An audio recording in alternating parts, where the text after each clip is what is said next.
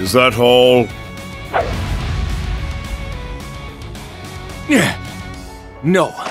I can fight! Kurt! I'm ready! Pathetic. Kurt!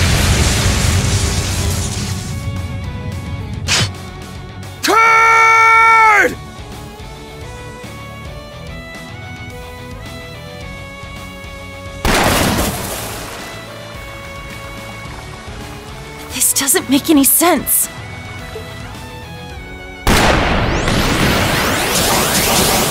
At this rate... Come on, we'll hide under the bridge.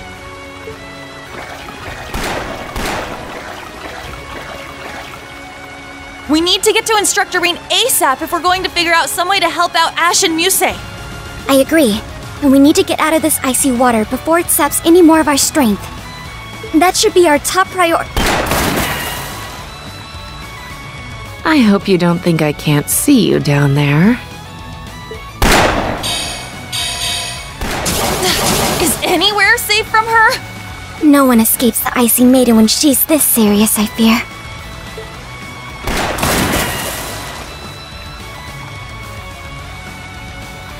I can't believe this is happening!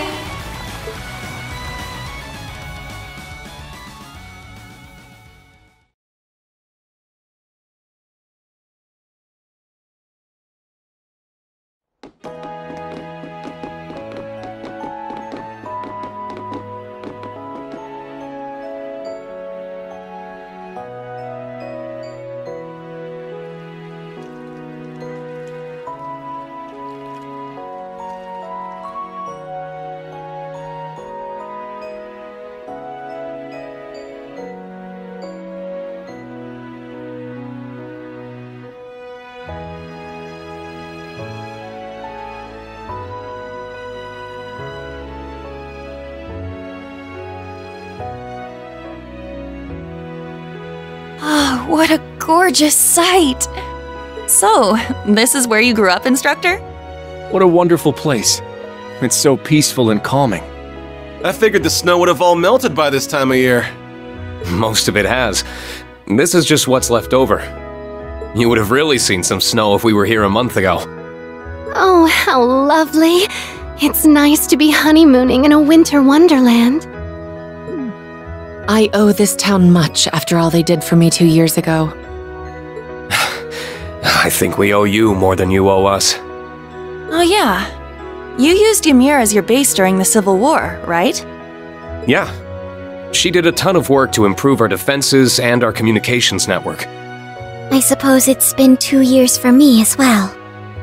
The last visit I recall was when I was tasked with abducting Princess Alphen and Instructor Rean's little sister.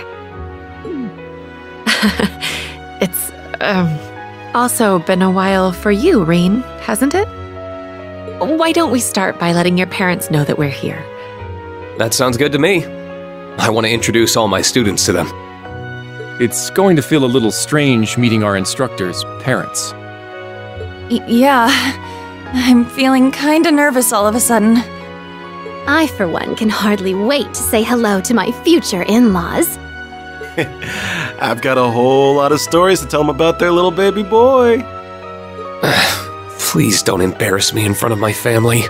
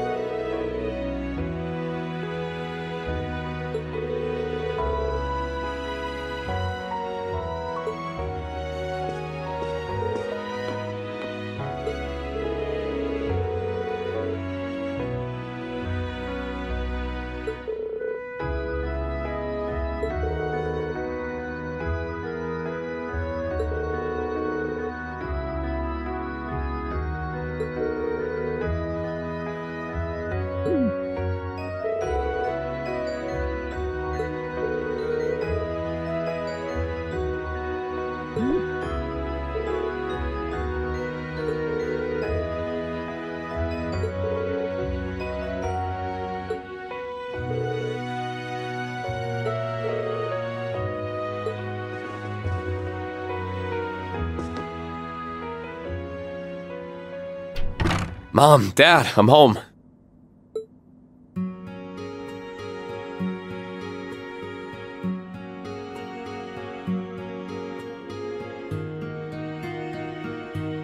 It's good to see you again, my son. It's been a long half-year without you. I'm sorry I haven't been able to visit as often as I'd like. Especially since it sounds like Elise has been too busy to come home as well. She's asked me to give you both her regards. Well, I'm sure St. Estria's student council is keeping her plenty busy. I just hope she doesn't work herself sick. I'm sure she's just fine. The younger students all seem to adore her, and she has Her Highness there if she's ever in need of a friend to talk to. I've also been keeping an eye out to make sure no insects start buzzing around her. Are you now? That overprotectiveness may create more trouble than it prevents.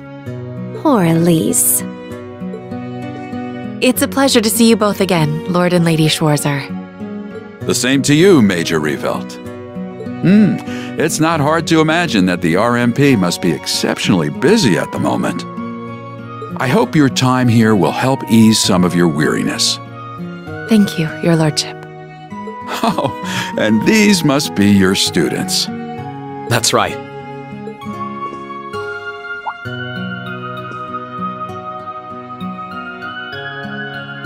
My name is Kurt Vander. I have learned much under Instructor Rean's exemplary tutelage. You would be one of the rare practitioners of the Vander School's dual blade style. I've heard that despite how capable you are, you're not one to rest on your laurels. Humble, too. Unusual and admirable qualities in someone of your age. I am honored you would speak of me that way, but I'm afraid you overestimate me. Oh, I don't think so.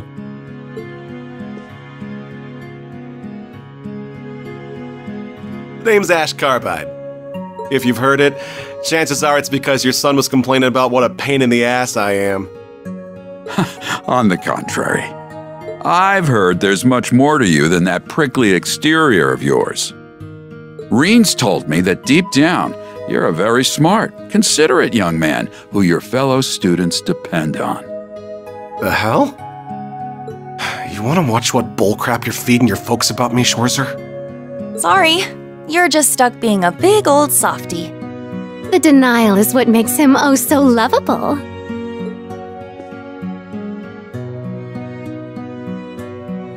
I am Muse Egret. It's a pleasure. I owe much to both of your children.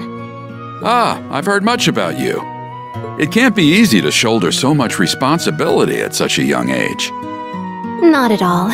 Instructor Rean's love and support give me the strength necessary to overcome any obstacle. Oh my. Love, you say? Can't you spare me your harassment in front of them? I see that Elise wasn't exaggerating. You are quite the character. I'm glad that she and Rean have someone like you to come to when they need it. Think nothing of it. That's what family does. Doesn't miss a beat, does she? She certainly does not. My name is Una Crawford. It's a pleasure to meet you. I found myself in Instructor Rean's debt before even enrolling at the academy, and I've constantly been in it since. But I've been trying to learn as much as I can from him so that one day I can be a source of strength to others just like him. Oh, you're the young lady from Crossbell. What a commendable spirit you have. I agree. You seem every bit the earnest, cheerful young woman Rean told us you were. What else did he say about me? He told us, you never give up even when all seems lost, and act like a shining beacon of light to those around you. It seems he really depends on you. That's really flattering to hear. But also really embarrassing to hear in front of my classmates. You're not the only one going red. How are you not completely desensitized to the things you say by now? I feel a little jealous, truth be told. Anyway, I've had my turn now. Last up is you.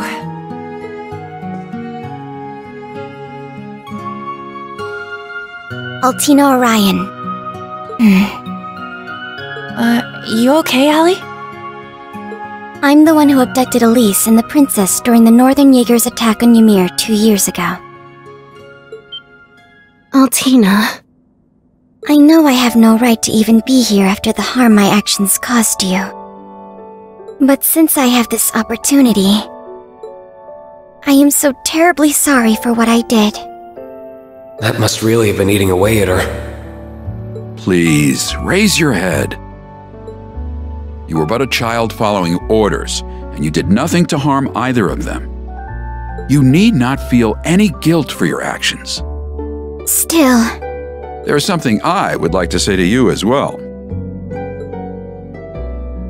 Thank you, Altina. or what? I hear you were always at Rean's side during the year he was fulfilling the government's demands after the Civil War. I'm truly grateful he had you to support him. I was just following orders then, too. Even so. Besides, you're not here today because you were ordered to be, are you? That's true.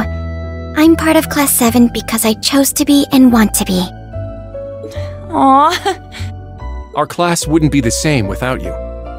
Then you have no reason not to feel completely welcome here. You're a lucky man to have so many wonderful students, Rean. Yeah, I couldn't agree more.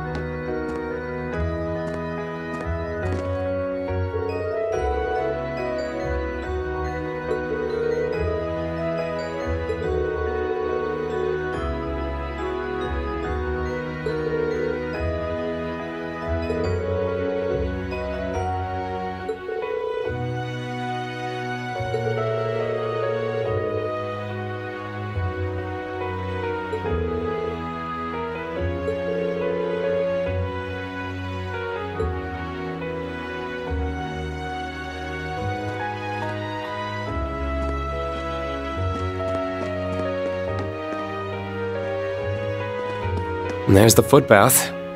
Sounds like just the thing after having such a hearty meal.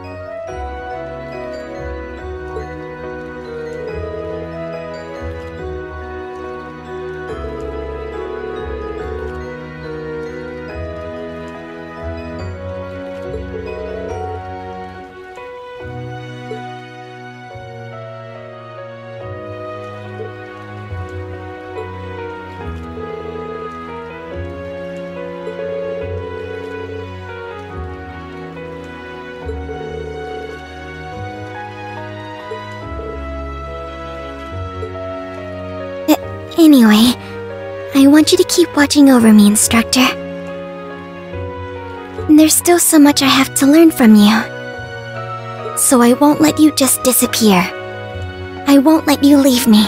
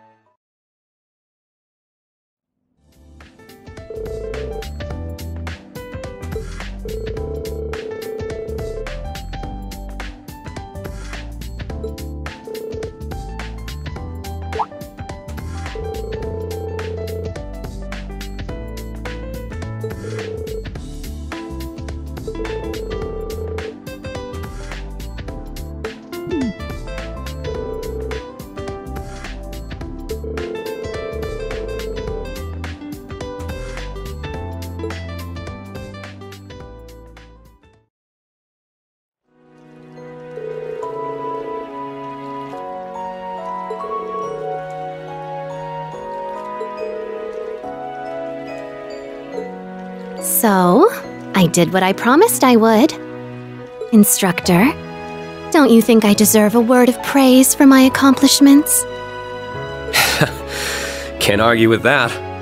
Your motives are worth a raised eyebrow, but you did really well. So, well done, Muse. I'm proud of you. You have no idea how it makes me feel to hear you say that.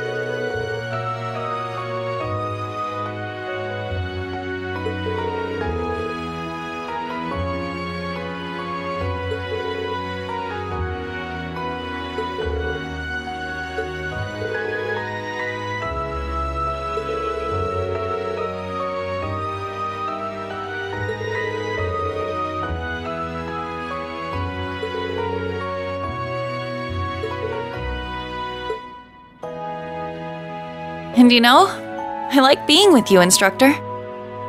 I didn't mean that in a weird way. I know. There's still a lot I want to teach you, too. Good, 'cause I'm all ears.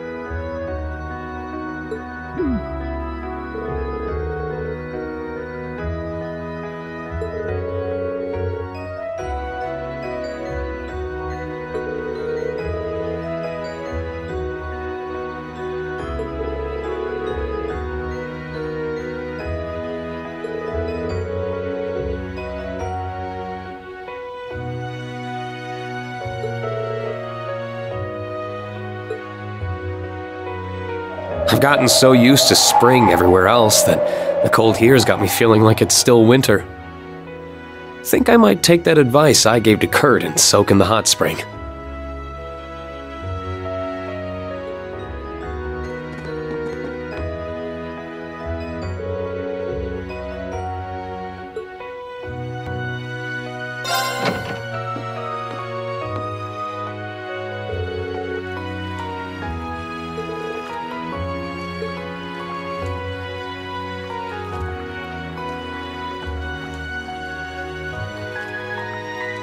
Major? I'm sorry. I wouldn't have come in if I'd known you were here.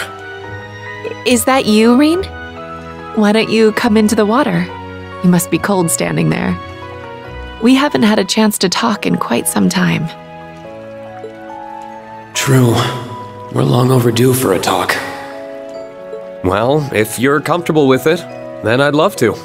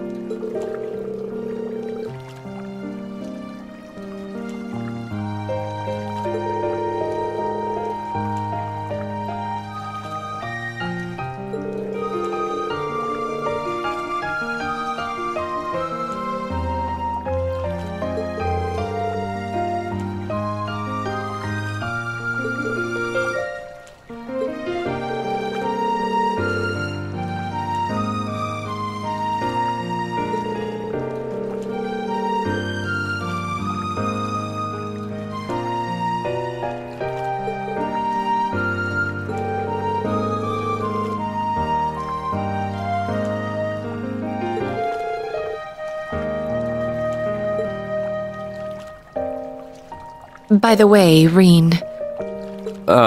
Yes? This feels very overdue, but I wanted to thank you. For what? For all you did during the rivalries.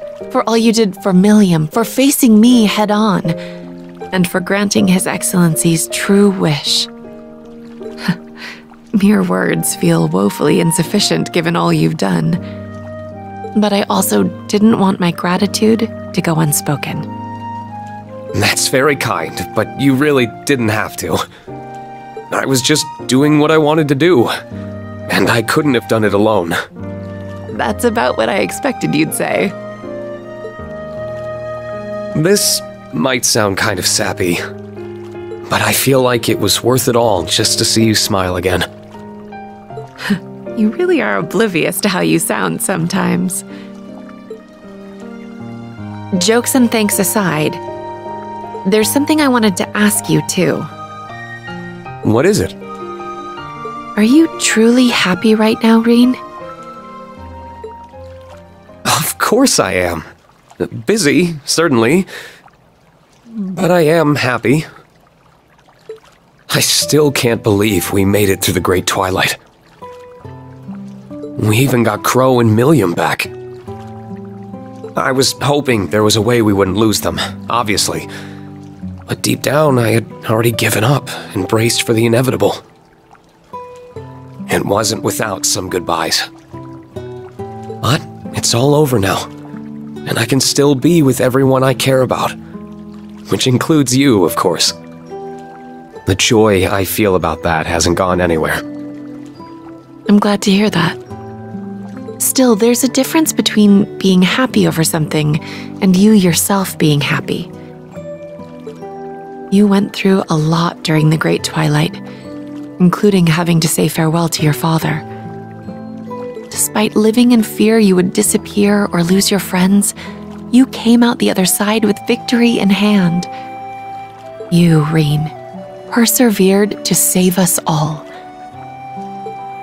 And I can believe that's made you happy, yes. As much as I can believe that happiness continues to cast a punishing shadow over you. Am I wrong?